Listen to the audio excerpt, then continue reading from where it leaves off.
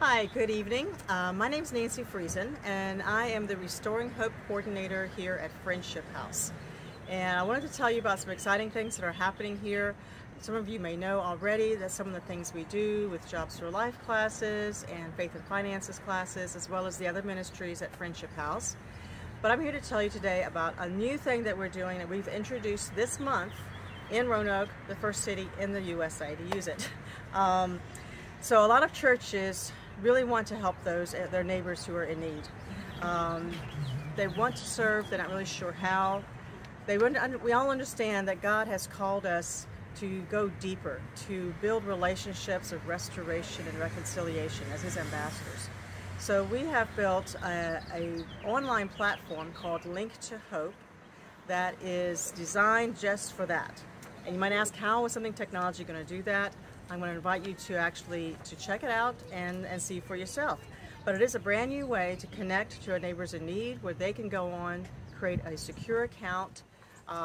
When someone is in the account, in Link to Hope, they can do a variety of things, from learning resources to connect with service providers, to connecting to your church, volunteers. They can post needs and they can meet needs. And we're inviting churches in the area to get involved because we feel like the church is the key component to bringing restoration in relationships. So we invite you as a church to join Link to Hope, to create an account, to recruit volunteers and advocates within your church who will be those who connect one-on-one with individuals who are in challenging circumstances. So at Friendship House, we have three main objectives to everything that we do. First, we want to provide ministries of mercy to those who are in poverty, just following the example of our Lord Jesus and His teaching. And secondly, we want to faithfully explain and teach and disciple and evangelize through God's Word to our neighbors here. We believe they need to hear the gospel.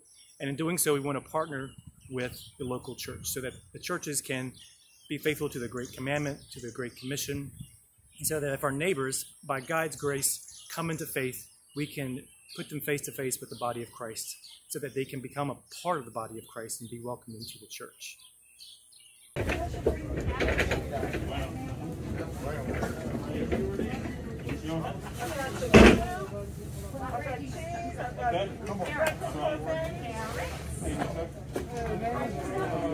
My name is Evelyn Carroll, and my story for working here at the food pantry started about 4 years ago when my daughter, who is a veteran of the Navy, we started standing on the other side of the line to come through and receive food for us. I did it more for her because she was in need. One day she approached me and said, "Mom, they need help on the inside. Let's go help."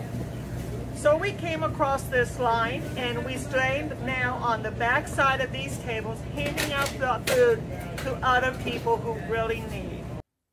Hi, my name is Pat Carter. I'm the director at Keystone Community Center. Keystone Community Center has been here in this part of Southeast since 1971, but the ministry itself has been around since 1939. And we're so thankful for Annie Mae Broyles offering, because it really is a big boost for us at the beginning of the year when we get the funds in, and that's when a lot of our big expenses are due.